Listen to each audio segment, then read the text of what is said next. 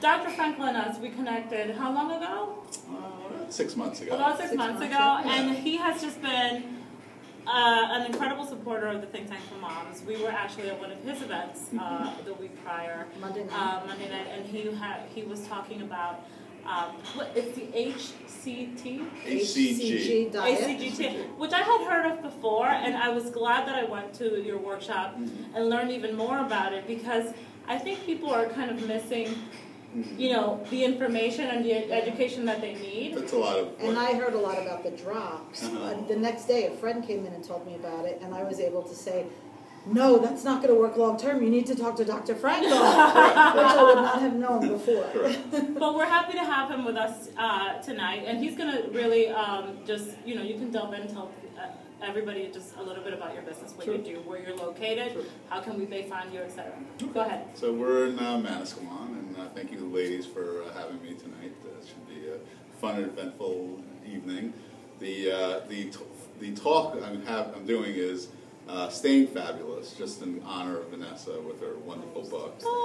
Thank yes. you. And you know, basically, what my business is in Manasquan. I run a practice which is what we call functional medicine. So what we try to do, instead of kind of like waiting for you to get sick, waiting for you not to feel well, is kind of look kind of deep into what's really going on, whether your hormones, your metabolism, all different things. Wait till he hears my story by the end of the night. Yeah. And we kind of, instead of waiting and saying, going to your doctor, and a lot of times they'll say you're fine, then all of a sudden you have a problem, you know, 5 years later. You know, we try to look for those markers. So I do extensive testing. All my visits are about an hour, sometimes an hour and a half. You'll see I like to talk a lot, you know, so when you're in my office, that's kind of the way it is. But we kind of look very deeply, and what I specifically, you know, talk with women is their hormones are something that's really something that's important. Most doctors don't pay enough attention to it, because of the fact that they don't know a lot about it. When we were in medical school, they didn't teach us anything about women's hormones. So you have to go kind of just to deeper. Be afraid of them. Right, exactly. And that's part of the problem. So, you know, I went through a 3-year fellowship after, you know, I did my ER, and I've been doing emergency medicine for many years. But I've been in the emergency room for many years, and I saw so many, you know, both men and women, you know, coming in with longer and longer medication lists, and they were sicker and sicker. So, you know, I said that, you know, there's something that's not right about this. If they're taking all this medicine. So is it alternative medicine? It is the same type of well, I mean, it's. I guess you could call it holistic medicine. I mean, I do work, you know, with conventional medicine as well. You know, if people need, you know, medication, I'm not against medication. I still work in the emergency room, so I work with conventional medicine every day. Okay. But the thing is that there's a bridge that needs to be, you know, made, because of the fact that a lot of people have problems that they could have prevented, you know, years prior. And so that's what I kind of look for. And then there's a lot of problems that are present that no one's addressing, and they're just being thrown medications just to kind of get rid of the symptoms. One of the things I see a lot is women, even in their late 30s, early 40s, they start having, you know, symptoms of depression, you know, kind of low mood. And what it really a lot of times is that progesterone, you know, and I'm going to talk a lot about tonight, estrogen and progesterone. And it's not a scary thing, it's something that's natural to your body, starts going down, and when that does, that causes your mood to start to decrease. Yeah. And a lot of times the conventional doctors will say, here's an antidepressant. Now, the interesting thing about those antidepressants are that they actually lower your progesterone even more. So you're really you're gaining weight, you're feeling worse, and you don't know why. You're more depressed. And you feel like, what, you know, there's no one helping me, and you know, and so that's kind of, you know, what our... So as older women go into menopause and different things like that, obviously the early 40s until later 40s, progesterone is even less. So I'm sure you deal with a lot of women in that age group as well. Correct. And then, of course, after menopause, you know, what I always say is that, you know, women don't realize is that they have hormones after menopause. And sometimes these hormones are actually more, you know, detrimental if they don't get them adjusted properly. You have women, even after they had a hysterectomy, they have no ovaries. Women come to me and say, doc, I have no hormones. Not true. You actually make a lot of hormones from your belly fat, and estrogen specifically. And what I'm going to talk about is there are a few different types of estrogen. some estrogen are more prone to developing breast cancer than others, and the estrogen that's produced from belly fat actually does, produce more, problems. And the other problem is that progesterone, you barely have any progesterone, and so you need that balance. So, when women ask me, is it safe? Is it going to cause cancer? Well, my answer to them is that if you do it correctly, you actually will lower your risk of developing cancer, because if you don't have that balance, which you don't as you get older and postmenopausal, you're not being naturally protected. Okay. And then I'm going to talk about the two different types of hormones, the synthetic hormones, which are bad, the pill and all that, and all that, I remember my mother taking that right. when, and then everybody saying how bad that was for you. I keep thinking, as you're talking, and it's one of the things that I, of course, love about our group, and, and one of the things that we look out to do for the women who come is that, being healthy is important. It's like you can't show up to your business if you're not in good health. Absolutely. So I think that one of the things that we address, not just as a women's group and a business networking group, is that, delving deeper into how we can just show up as our best selves, not just in a professional environment, but in our personal environment, and you mentioned our emotional health, which is, because I bet you, even I'm sitting here wondering, oh my God, maybe that's why I've been feeling so blue. I've been, we've been talking about it. Maybe that's why and I'm not, I don't tend to take a pill. I would rather find an alternative as opposed to just get some sort of medication. So I'm happy to know that you actually take into those, you see the full spectrum. Correct. And then diagnose, as opposed to you're feeling this, so here you go. Right. Well, you just said something tonight, because Vanessa and I have been talking about this the last couple of days because of a personal situation with myself. And I had a great doctor who moved away, and I don't get sick a lot, so I haven't gone for a long time. And I just started going again. And do doctors not talk to you anymore? Because I, take this and I'll call and come see me in 30 days. How about you explain it to me? No, and she's like, and they're like, and they emailed you. Why would you email me and not give me a phone call? I'm just like, I just want to talk to somebody. Can somebody talk to me? So I'm on Google, and I think I'm dying of 5 diseases now because nobody will call me. We always call. You guys could always call. Well, that's right. No, you just said I spend a lot of time talking to my patients. You do educational workshops, which I am a big proponent of, and so is Vanessa. Yes. And you are looking at the whole picture. I don't see any doctors doing that now. Well, I mean, I think that, a lot of it has to do with the healthcare in general. There's one part of it, insurance and everything like that is a big issue. But I honestly, but let's go to the core, and I think that, and I'm just going to go, out on a limb. We've met each other on several occasions, so like we know each other.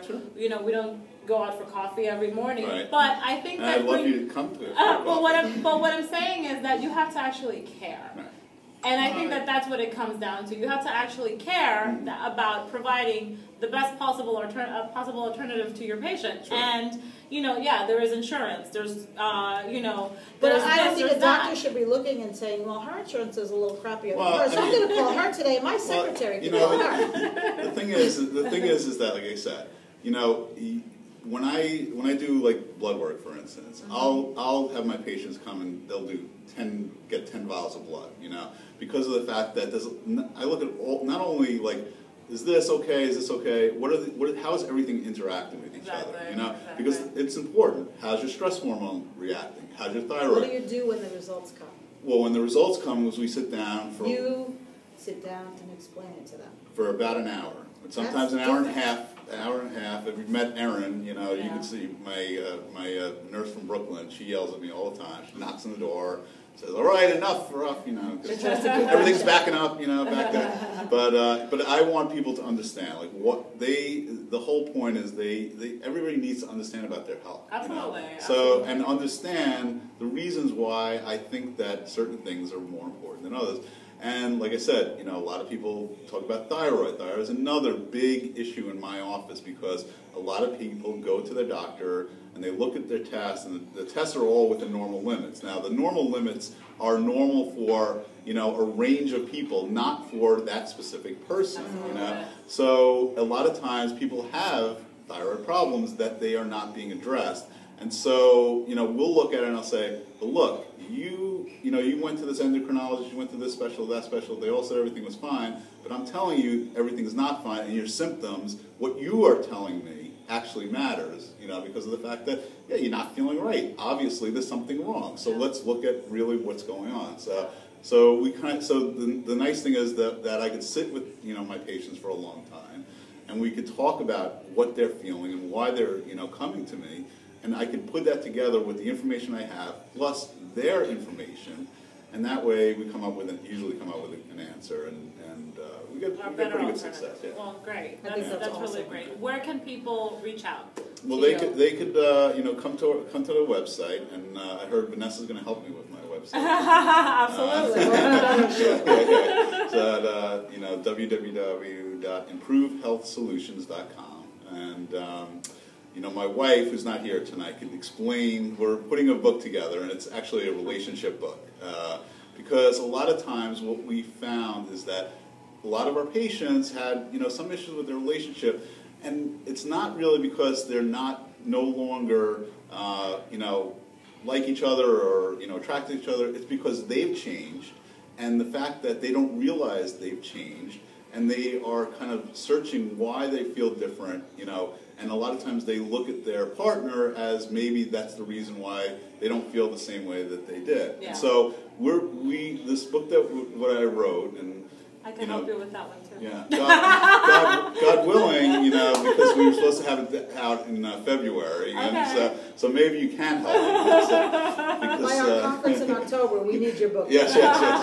And you know, so basically, what I go over is kind of saying, you know, women, this might be the reason why you're feeling the way you're feeling. That's and it's awesome. not because, I love that. and men, it's the same thing, because men, you know, men do not admit that there's men an do issue. not admit as Not well. the men I know. That's right, and it's very true. But a lot of times it is men. Obviously, it's usually men's. The men is the problem usually. You know, I'm just kidding. But you know, but reality is that, you know, because of the fact that no one's addressing it, no one's talking about it. They go to see, you know, their practitioner or somebody, and they're like, you know, you're just getting old or whatever. I mean, that's take this drug, that drug. I mean, and that, you know, we reject that, you know, idea, you know, in our office. We believe that, you know, you're going to live, you know, most people are living to their 80s. Why should you not live to your best? Exactly. You know, Absolutely. all this time. I mean, you should not be, you know, kind of like dwindling, you know, in your 50s and 60s, Yes. you know. You should be at your best, and you should. And we have the technology to be able to do it. We have the research. All the things that I do are based on, you know, evidence-based medicine that has been done over the last few years, and you'd be shocked at the things that your doctors don't know that's in the research. Because if you go to my website. If you go to my website, I list a lot of, you know, the papers, and sometimes I'll get phone calls from cardiologists or other doctors that call me and like, what are you doing with my patient? And I'm like, well, did you look at the last research in, you know, JAMA or New England Journal in 2013 about this, you know, this study, that study? And, you know, they'll still bristle, and I'm like, I'm going to send it to you, you know, and usually I don't get a phone call back. The commercials that talk about low testosterone and men, low T, they call it. Sure. And I know people that go and then order testosterone from wherever they get it, but they never got a workup from a doctor, so they don't even think, they don't even know. So that's a lot of also my patients too. Like, there's a lot. I mean, testosterone is really something that is, you know, low testosterone is rampant. But the problem is, regardless of whether you're a man or a woman, you should never do these things on your own, because of the fact you could actually be hurting yourself. Absolutely. That's like freaking me out, even like thinking about. I personally, it's not my husband, so I wouldn't allow it. But there's people that I know, and it scares me. But see, because of the fact they're like, okay, this is going to boost my testosterone. But what people don't know is that for guys, if they don't do it right, they're going to start producing estrogen, and all of a sudden they don't feel as good. They start feeling different. So if I see them crying in the room, exactly. So that's the problem. And so unless you do it correctly, and you know, everything we do, you come see me. 3 months later, you'll see me again. We retest things to make sure that what we're doing is working, doing the right stuff. And so I love it. No, I love it. I'm so happy that you're here with us tonight. Dr. Frankel is going to be with us at our Family Wellness Day on April 10th from 10 to 8. I know that you guys are going to be there, and you know, we've established a great relationship. I'm personally making time to go see you and get tested and do, because I suffer from depression. I've always struggled with it, and it's something that I refuse to get medication. Like I refuse to go on medication for it. I just have found ways to deal with it, but I know that hormonally there's something going on there. Right. So I'm happy that we connected. We're happy to have you. Were you going to say end with your phrase? No phrase, no quotes today, because I'm thinking a lot about Dr. Frankel and what I'm going to talk to him about afterwards. But I want everybody to make sure that they are registered for the 10th. It is going to be a phenomenal day. We have people who are going to be educating you and answering your questions, Dr. Frankel and many different people regarding health and wellness. So we hope to see everybody there. Take care. Bye. That was good. What is high calcium mean in your blood?